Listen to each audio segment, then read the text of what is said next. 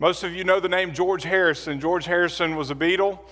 He died in 2001. He lived in Los Angeles and was an avid gardener, and so some folks in Los Angeles wanted to do something in memory of him, a memorial for him. So at Griffith Park, they planted a pine tree since he was an avid gardener, and they did it again in memorial of him. They put a nice little plaque there. They set it up for him, and about 10 years after that, that tree died. Unfortunately, the tree that they had planted for him died. But here's what's amazing or what's interesting about that. The reason the tree died was because it became infested with beetles. If only they had just let it be. Let it be. Yeah. A little bit ironic, I guess, but it just goes to show you some memorials last, some memorials don't. And when we look at something like that, we see those everywhere, right? Where something's been set up in honor and memory of somebody. And that's the purpose, is to keep the memory of that person alive. A memorial is just that. It's something that is set up to keep the memory of someone else alive. And what we are doing today with the Lord's Supper is that. It is a memorial to Jesus Christ, but it does more than keep the memory of Jesus alive. It's a reminder that Jesus is alive.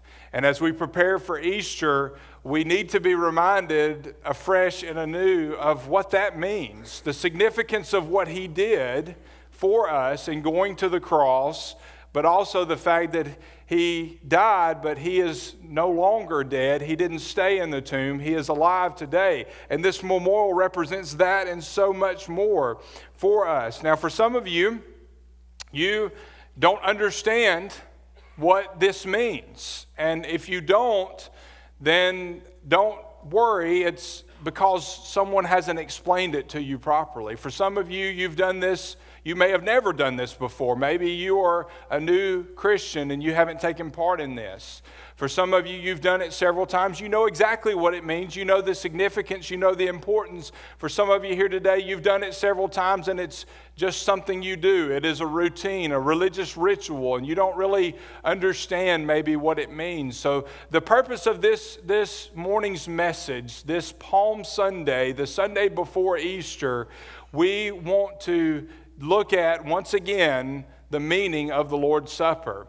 You may think maybe this is kind of a strange sermon for Palm Sunday, but when you think about it, Jesus, the night before he went to the cross, he gathered his disciples together, and they had the first Lord's Supper. He took the Passover feast, and he applied new meaning to it, and that's what we're going to look at this morning. We're going to look at the Lord's Supper, why he did what he did, and he commands us to do it as well, what it means, why we should do it, and why we do it as we do. It is something that Jesus commanded us to do. It is a remembrance.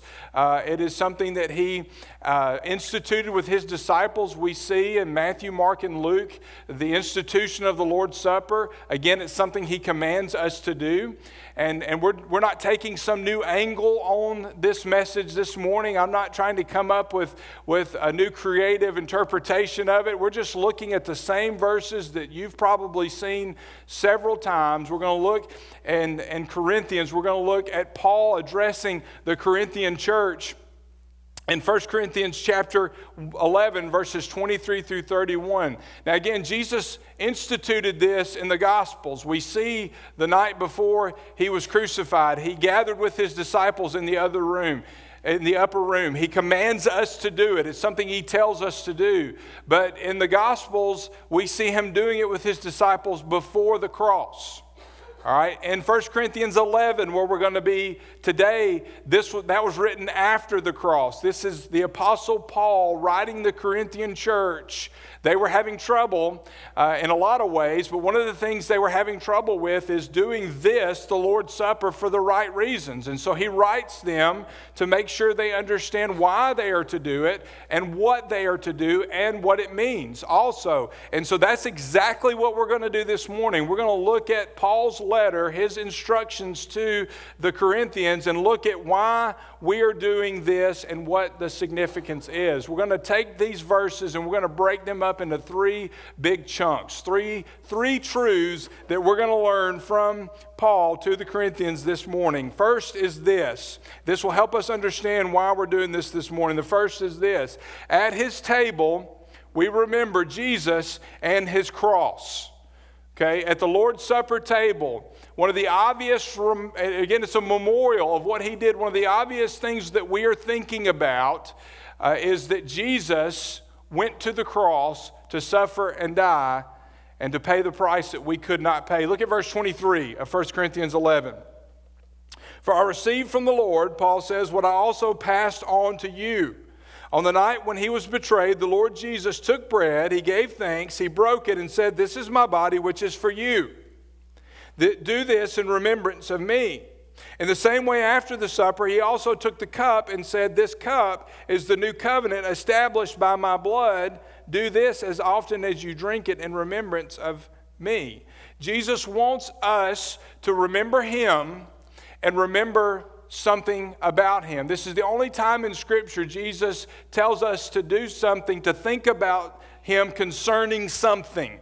All right? And the key word here is the word remembrance. And that word remembrance, it means to look back on a past vivid experience, not just to think about it, but to dwell on that past vivid experience. That's the meaning of the word here, to think about something and to camp out there for a little while. And you think about it. In your life, there are things that you have, experiences in your life, markers, some spiritual markers, other just special events in your life, that when you think on those things, it is a past vivid memory, an experience that you dwell on from time to time. I brought a few things with me this morning that represent past vivid experiences in my life. One of them is my ordination Bible. When I was ordained, I was given this Bible. A couple of reasons. If you see, this Bible is in pretty rough shape.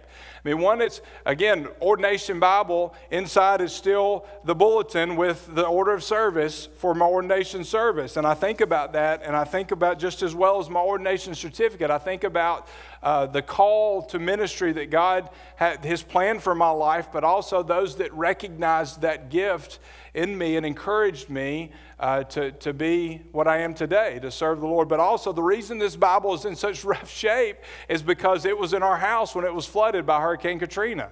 And so that too is a past vivid experience. So I can look at this Bible and it reminds me of a few things. A couple of important things that happened in my life. We were packing up our house in Scottsboro just week before last, getting it ready to close on the house, getting ready to move our stuff over here. And I think it was in the nightstand, Mandy found her bracelet from when Gracie was born in the hospital. It was in her nightstand. And I look at this, that is a past vivid experience in my life, and that's something that I like to dwell on and I like to think about, and then I look at her and say, where did this teenager come from? And so that maybe not as, that's a good experience too, that's a good thing, but this is a past, represents something in my life. And also I have, this is Norman the turtle, okay? Norman the turtle also went through Katrina, but he's in a little bit better shape. Norman, the first date that Mandy and I went on, I mean, this is how we do things. I took her to Build-A-Bear, and she built Norman. This was the first thing we did. We went to the movies, went out to eat. She built Norman. Well, a few years later, when we got engaged, I worked with her parents, and the way I proposed, I set up this scavenger hunt that she had to go on. And it led, we went to a couple of different places, and through her house, she had to follow clues, and it led to Norman. And Norman's shell, it used to be attached. It's not anymore. There's a pocket, and the ring was in the pocket. And I know, oh, yeah. But it was a neat thing. It was fun. But I look at Norman, and there's a couple of past vivid memories connected to him. That's why we've hung on to him as long as we have. But we have those markers in our life, right? I mean, we could go around the room room and you could share with me different things in your life that you, when you sit and you think about those things, when you really dwell on those, it's almost like you're there, right? It's almost like you're reliving it all over again. Well, in a sense, that's what Jesus wants us to do with the Lord's Supper. It is, when we remember the Lord's Supper, we do it in remembrance of Him. We are to go and we are to think about what He did on the cross. We are to think about the price, the suffering, His death, His burial. And we're to think about it in such a way that we don't just casually, we need to stop and we dwell on it to the point to where it's almost like we're there. I mean, we look at what Jesus did, the sacrifice that He made with the Lord's Supper. We think about the fact that Jesus, the Son of God, Jesus, God the Son, left the glories of heaven to come to earth to die, to take on your sin and my sin on the cross, to do what you and I could not do for ourselves. I mean, heaven is perfection, is perfect. God is perfect. God cannot allow anything other than perfection into His presence.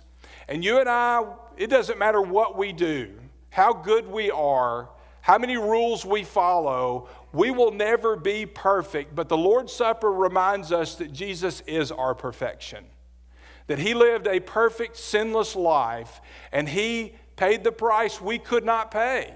He became our substitute. He died on the cross so that we could enter into the presence of God for eternity. It reminds us of His sacrifice. It reminds us of the suffering that He endured. It reminds us that Jesus took on the wrath of God Himself on the cross. He took on our sin, and in doing so, took on the wrath that was due us. It reminds us that Jesus, for a moment, was separated. Perfect fellowship with God the Father was separated from God the Father because He took on our sin. When He cried, my God, why hast Thou forsaken me?" He was separated from God. The Lord's Supper is a reminder that Jesus endured suffering. He endured punishment. He endured sin as a sinless human being, as sinless God. He endured the wrath of God, separation from God, and He did it so that we wouldn't have to.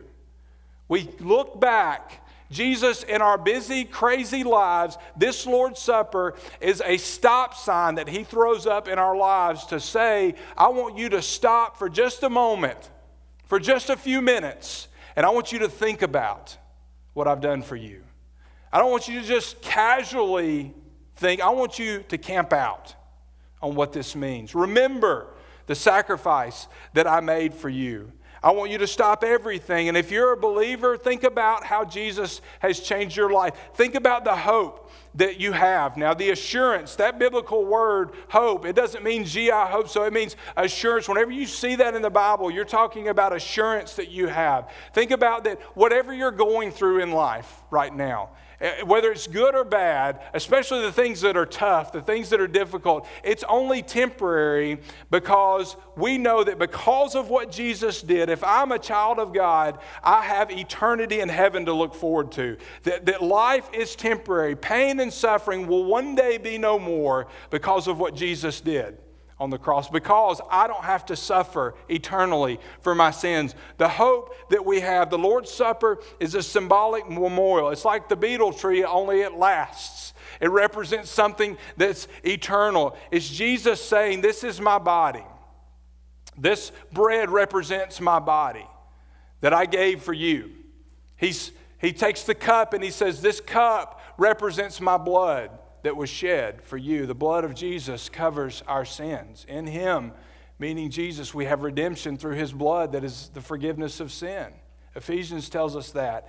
We have forgiveness. We have cleansing because of what Jesus did. And what we are saying this morning, what we are doing is a remembrance. The Lord's Supper, we're not doing a religious performance for God. We are remembering what Jesus performed for us.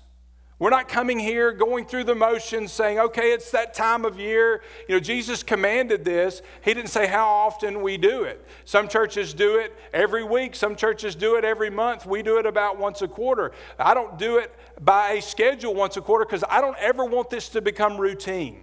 All right, there are certain days of the year that I do it. I like to do it, like Palm Sunday at Christmas. But other times, I want it to be fresh when we do it. This isn't some performance that we're doing for God. This isn't God looking down and seeing, hey, these are good little boys and girls who are going through this ritual, and because they're doing this on a certain day at a certain time, I'm going to put a big old heavenly check mark by their name. Okay? It's not a performance, because if it's a performance, basically what that's saying is that if I do this, I'm earning a spot in heaven, or I'm earning favor with God, which we know is not possible. What this is about is not a performance for God, it's remembering what Jesus performed for us, the sacrifice that He performed, the suffering that He went through, the act of leaving heaven and coming to earth and becoming our substitute on the cross. It's not a performance for God. It is a past, vivid experience that we are to think about, and we are to dwell on it. We are to let it saturate our minds and saturate our hearts. We are to chew on it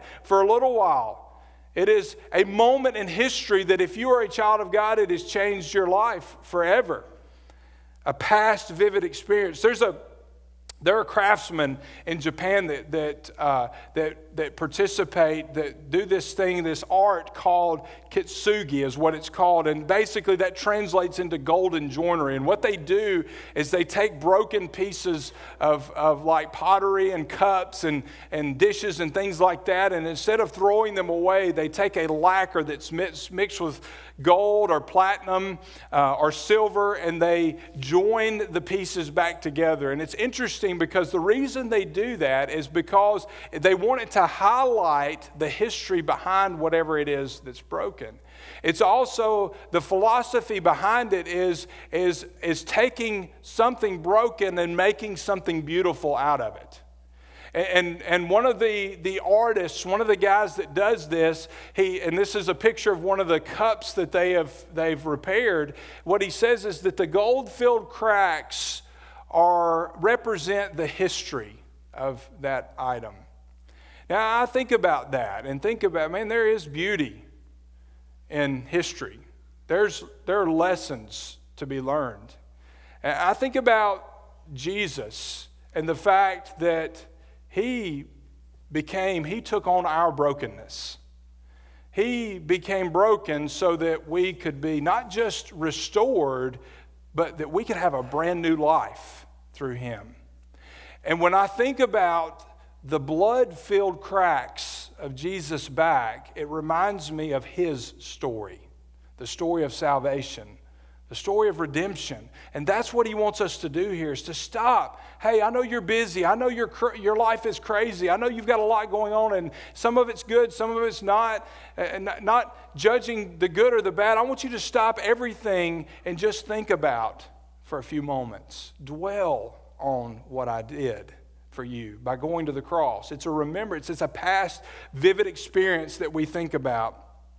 It's also a proclamation of the gospel. At the table of Jesus, we proclaim the gospel.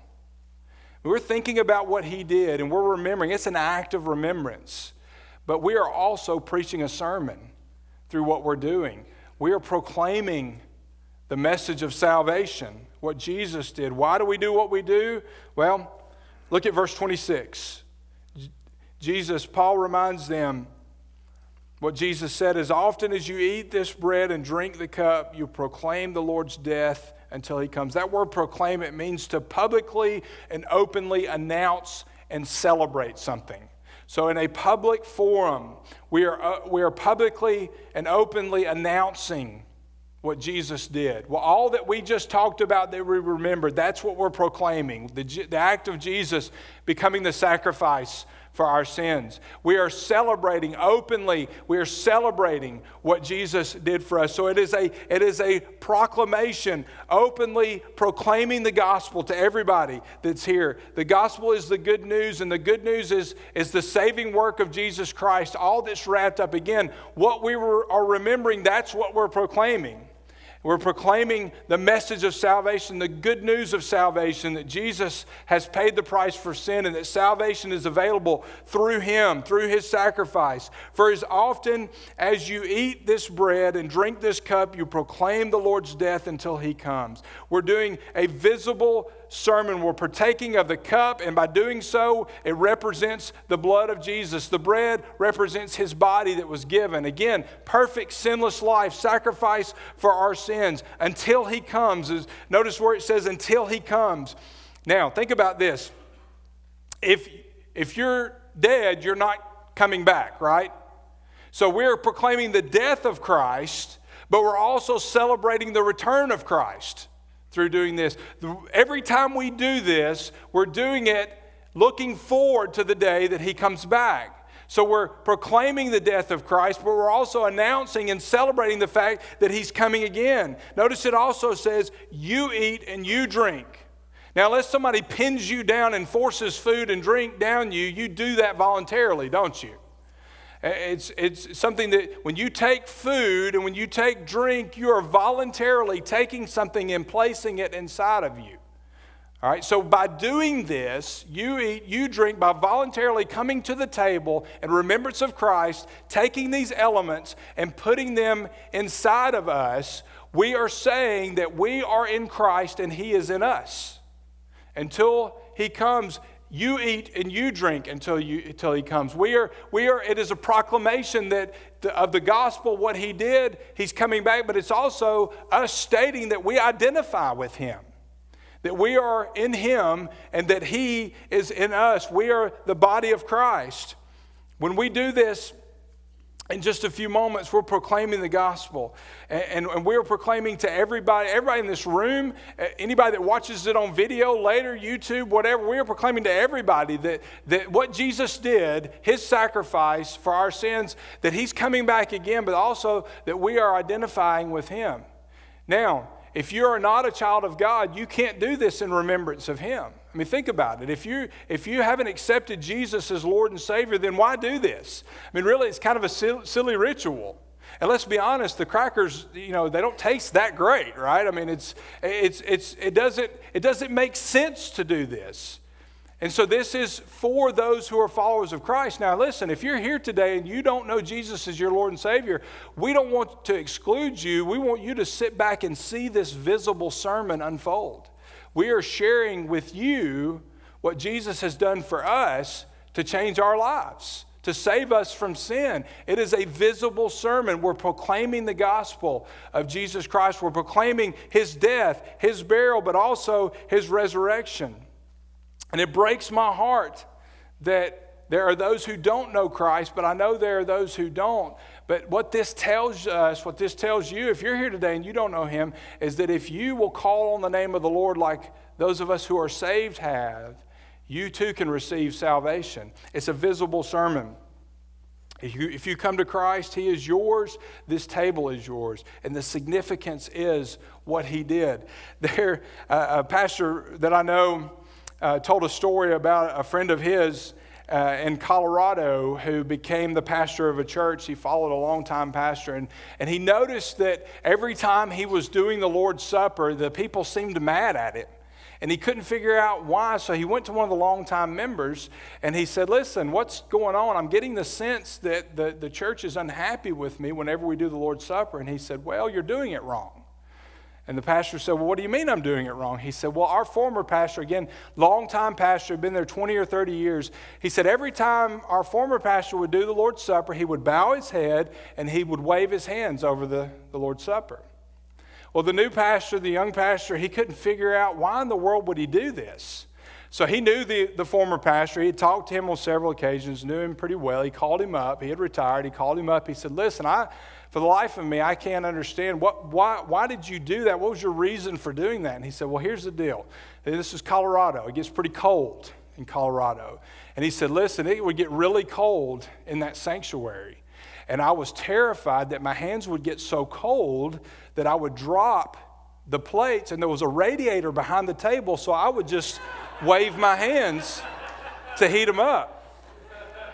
But those folks had placed spiritual significance to the pastor waving his hands. No. The significance of this table is Jesus, his cross, his death, his burial, and until he comes, his resurrection. We were proclaiming the Lord's death. And as often as you eat and as often as you drink, you proclaim the Lord's death until he comes. That is the spiritual significance of the Lord's table. Let me just make it real simple for you. Here's what the Lord's Supper equals the gospel. It is about Jesus, who is the Messiah. He, the Messiah, the Son of God, God the Son, came to earth. It is a memorial to what he did, his life, his perfect sinless life, his death, his burial, his resurrection. And that within that is the message that we are preaching. We are proclaiming the Lord's death, his burial, his resurrection. But it also reminds us of the mission of this church, every church. The mission to go and preach the gospel, to share the gospel. And by proclaiming the Lord's death, we are doing that here, but it's also a reminder that we are to do that outside the walls of this church. It is the mission of every church. Third and final truth. At this table, we examine ourselves and we exalt the Lord. We come to this table, and before we take part of the reason I'm revisiting this today is because we need to make sure before we take these elements, we need to examine our hearts to make sure that we are right with God. Look at verse 27, 1 Corinthians 11. Therefore, whoever eats the bread or drinks the cup of the Lord in an unworthy manner will be guilty of sin against the body and the blood of the Lord. So a man should examine himself. Now, we're not to examine each other. I'm not examining you. You're not examining me. It's between me and the Lord. I examine my heart. I'm allowing the Holy Spirit to search my heart. We examine ourselves. This is one-on-one between you and the Lord. In this way, he should eat the bread and drink from the cup. For whoever eats and drinks without recognizing the body eats and drinks judgment on himself. This is why many are sick and ill among you, and many have fallen asleep. If we're properly evaluating ourselves, we would not be judged. Now, evidently, there's some people in Corinth who were approaching this in sort of a nonchalant way. Okay, I'm going to do whatever I want during the week. I'm going to live however I want, but I'm going to come to church on Sunday. I'm going to go through the motions. I'm going to perform these things that I'm supposed to do, and that by doing so, everybody around me will think that I am a faithful Christian. Maybe God will put one of those heavenly check marks by my name. They were just going through the motions. It had become ritual. And they weren't coming to the table prepared. And so Paul is saying, listen, if you come to the table, if we judge ourselves, we will not be judged. He's saying it is impossible to come to this table and not be judged. Either A, I judge myself, or B, God will judge me. And God says, if I judge you, there are going to be consequences. Sickness, death, those were the consequences, evidently, for some of the Corinthians. So judgment's going to take place. So the question is whether or not I'm going to judge myself first and see if, first of all, is my heart clean before the Lord? Is there any unconfessed sin in my life? Is there something that I don't even know about? Lord, show me. Before I come to your table, show me. Is there something that I'm willfully doing? I know there's sin in my life. An action that I've committed, an attitude that I've had, a thought, something I know is displeasing to God. Lord, is there anything in me that would hinder my relationship, that would bring judgment on me for coming to this table? Lord, I want to confess that, and I want to get right with you. That's part of what we're supposed to do, is to examine our hearts. But you know that word, the Lord's Supper, there's another word for that. It's called communion. And that means sharing with the Lord and sharing with each other. So, Lord, first of all, is my heart clean before you? But second of all, how is my fellowship with you? Am I close to you? Am I walking close to you? Lord, was there ever a time in my life where I was closer to you then than I am now? Is there something keeping me from walking closely to you? Have I drifted from you? Am I not spending enough time in your word? Am I not spending enough time with you, walking in communion with you, in fellowship with you each day? but also sharing with the Lord, but sharing with each other. How close am I to the body of Christ? I mean, think about this. Jesus says he's the head, but we are the body. Jesus isn't some head without a body, and we're not some decapitated corpse.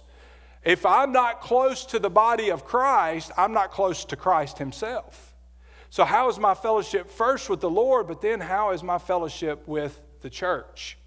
Am I walking in fellowship with him? Is my relationship with God healthy? All of these are things that we need to examine. Unconfessed sin in my life, all of these things.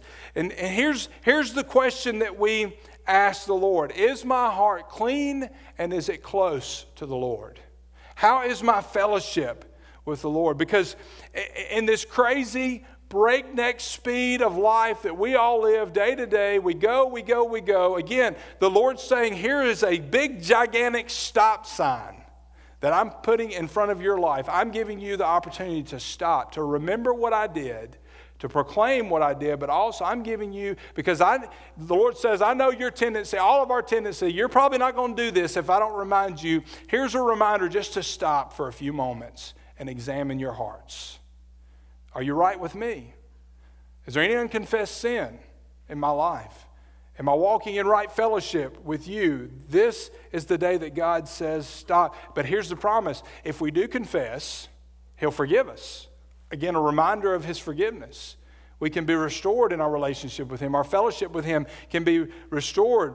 We can become close to him again. If there's anything between myself and someone else in the body of Christ, is an opportunity to seek restoration and forgiveness and offer forgiveness, to become close to his body again, to become close to him. This is the time to stop and say, how is my commitment to Christ? How is my commitment to his church? Am I generous? Am I serving? Am I sending? Am I going? Am I sharing the gospel? Am I being faithful to do what God's called me to do as one of his followers?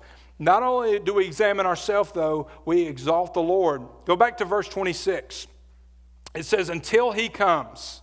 Those three little words, until he comes, tells us, first of all, again, if you're dead, you're not coming back. Tells us that regardless of what's happening in my life, Jesus is coming again. It tells us that everything in my life, that whatever I'm facing, first of all, God is in control. Second of all, until he comes back, one day he's coming back again to receive his church. All those who are dead in Christ will rise first. We who are alive will be caught up with them in the air. There'll be a great reunion. Jesus is coming back. I have eternity to look forward to. Heaven is my home. We exalt the Lord, we praise the Lord because he's coming back again, because he's in control of my life till he comes. This isn't a cemetery, this is a celebration. I think sometimes we camp out a little too much on the memorial part, and listen, we should think about the crucifixion of Christ is sobering. It is real and it is serious, and we should think about that. But listen, when we pass this out in a few moments, if you smile, it's okay. Because the fact that Jesus is alive and that heaven is my home and I've been forgiven of my sins, that's a reason to be happy. And that's a reason to celebrate the Lord. So there's that balance between the memorial side. This is serious. We need to think about that. We need to dwell on that. There's the balance between the serious and the celebration. Both are appropriate and both are necessary. We examine our hearts. We exalt the Lord. We praise God for what he did. We're serious, but we celebrate. This is a table of love, and this is a table of joy. And this is a table that when you look to Revelation chapter 19, the marriage supper, the marriage feast of the Lamb, this is a preview of that. That one day we will sit in a candlelight dinner with Jesus Christ, the King of Kings, the Lord of Lords, our Savior. And I don't know this. I don't know that this is theologically correct, but I'm pretty sure in heaven you can eat all the dessert you want and you won't gain a pound. It's going to be incredible what we have to look forward to. The feast, the fellowship, the worship that we have when we look to heaven, to eternity. Stephen Rummage tells a story about two guys, one by the name of Michael Brady and one by the name of Bill Wool. Michael Brady was a stuntman in Hollywood, and a well-known stuntman. And he was going to perform a stunt in Arizona in a movie where he was going to skydive onto the top of a moving train. Well, before they shot the stunt, Michael Brady climbed up on top of the train to inspect the rigging, and in just a freak accident, he fell off the train and he was killed instantly. Well, Bill Wall was in Tucson, Arizona, University Hospital in Tucson on an artificial heart, had been on an artificial heart for 59 days. They took the body of Michael Brady to the hospital and they performed a heart transplant. And Bill Wall received a new heart for Michael Brady.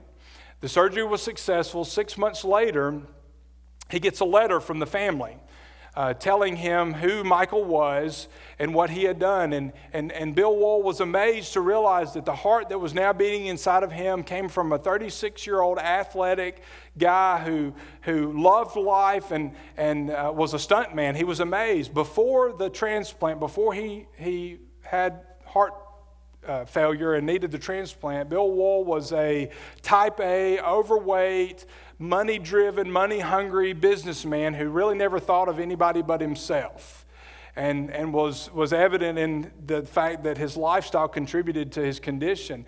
He said that when he realized that the heart that he received came from a 36-year-old, fit, athletic, healthy guy who loved life, he realized that he needed to change his life. And he decided from that point forward that his life was going to be different. I brought a picture of Bill. This is Bill now. Heart transplant. He's an athlete. He participates in triathlons, decathlons, cyclist. He's won all kinds of awards. He's set world records.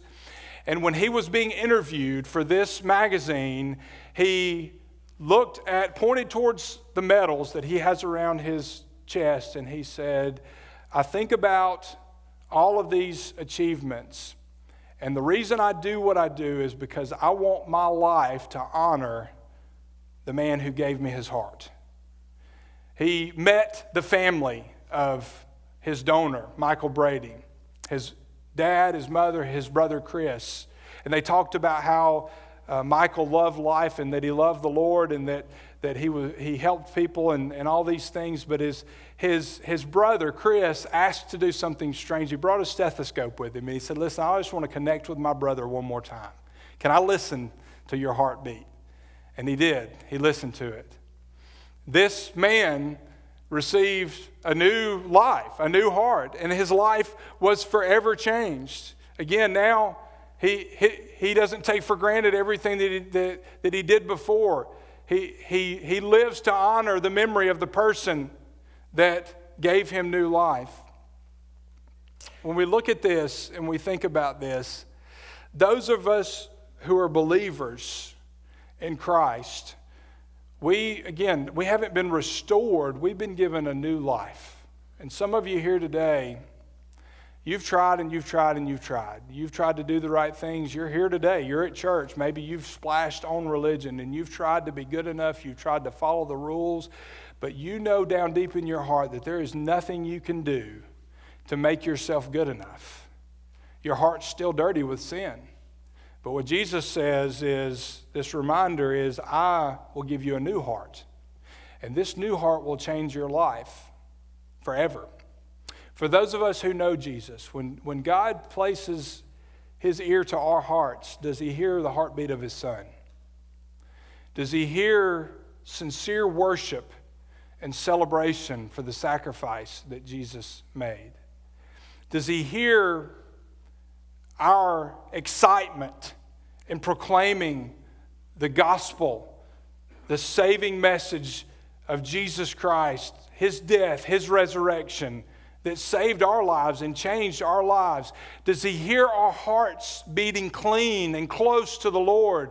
Our sins are confessed. We're right with God. We're walking in fellowship with him. We are committed to his body, his church. We are serving. We are generous. We're giving. We're going. We're sharing. We're sending.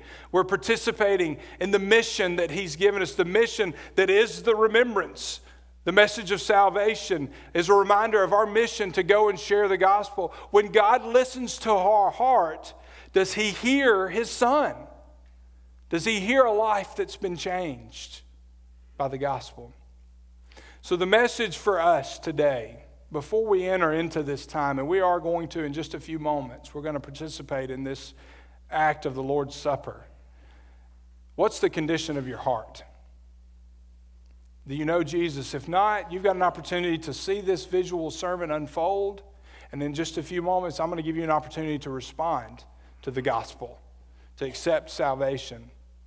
If you call on the name of the Lord, you'll be saved. If you confess with your mouth that Jesus is Lord and believe in your heart that God raised him from the dead, you'll be saved. If you know Jesus, are you prepared to do this in a way that honors him, that remembers him, that celebrates him, his death, his burial, his resurrection?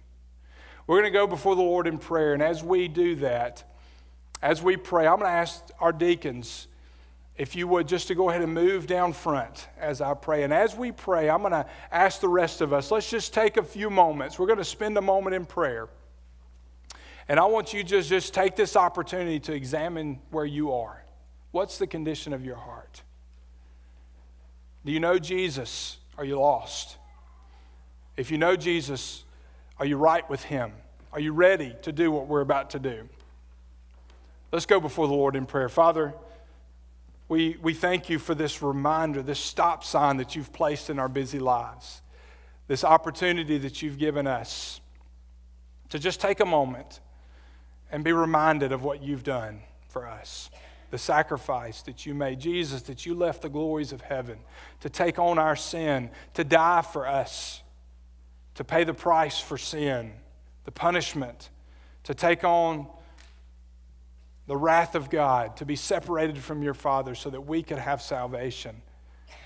We know that it is our responsibility, and in doing this, we are to proclaim your death, your burial, your resurrection, that this is a visual sermon, that we are proclaiming what you've done for us. It's a reminder of our call to take this message to the lost. And Father, we know that in doing this, we identify with you. But we also know that as we come to this table, that we are to examine our hearts. And Lord, I pray that if there's somebody here today who doesn't know you, who hasn't received the gift of salvation, that maybe even right now as we pray, that they would just call out to you, Father, I don't understand all there is to know about salvation, but I know I'm lost, that I've done things wrong, that I've sinned, and I need forgiveness, that I can never be good enough, earn my way into heaven. But Lord, I know that you offer forgiveness, and I don't understand everything, but I know, Jesus, that you died for my sins, and I'm asking you to come into my life and forgive me of my sins. I pray that if there's somebody here today who needs to pray that prayer, that right now they will just call out to you, being assured that if we call on your name, we'll be saved. For those of us who know you, let us examine first of all, the cleanliness of our hearts. Have we confessed the sin that exists? Is there any unconfessed sin? Are we living in obedience or disobedience? Our relationship to you, are we close to you? Are we walking in fellowship with you? Are we close to your bride, your body, the church? Are we serving and participating in the mission and the ministry of your church? Lord, just speak to our hearts in this moment. What do we need to do to get right with you? As we enter in this time of remembrance, help us to do it in a way that glorifies your name. We thank you for your love. We thank you for the forgiveness that you've given, for your sacrifice, your death, your burial, and we celebrate the fact that you are alive today and will come and receive us to be with you one day for all of eternity. God, we thank you and we pray these things in Jesus' name. Amen.